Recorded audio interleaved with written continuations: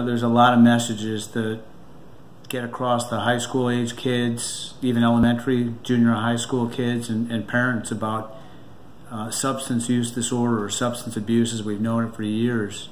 Most important is starting at a young age, getting that message between parents and children, how important it is to keep the lines of communication open so that parents are always able to have dialogue with their kids when these issues come up for them as they're being tempted by peer pressure in school to drink.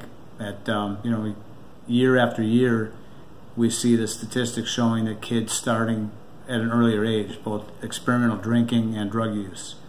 I would say one of the most important messages is keeping the lines of communication open between parents and their kids, for kids never to have the fear of talking to their parents about things that are coming up for them in school and in life. That temptation of, hey, my friends are doing this.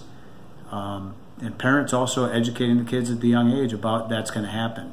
You're going to have kids coming to you that are stealing alcohol from their parents or have the opportunity to try alcohol for the first time.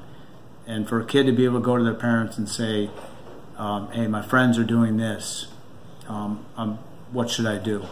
And parents even telling them, hey, you're going to have kids that are coming to you, they're going to ask you, hey, let's drink, or hey, you want to have a beer, or you want to try this.